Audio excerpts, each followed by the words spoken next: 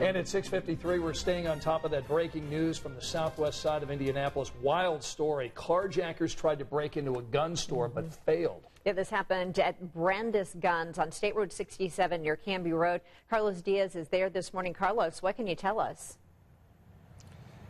This is a bizarre story, Julia. I've heard of people using guns to steal cars, but I've never heard of people stealing cars to steal guns. And that's what happened here on the southwest side. Look at the damage right here to Brandis Gun Shop here on Canby Road off of State Road 67. Police say that two vehicles were used, a Chevy Impala and a Hyundai Accent. They were carjacked at separate incidents earlier last night. Police believe that the suspects tried to ram into this building using the Chevy Impala.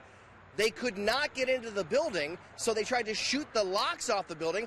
That didn't work, so they jumped into that black Hyundai Accent and they took off. Police are still currently looking for those suspects at this time. We'll have much more on this story a little bit later on our app and our website, WTHR.com. Back to you guys. All right.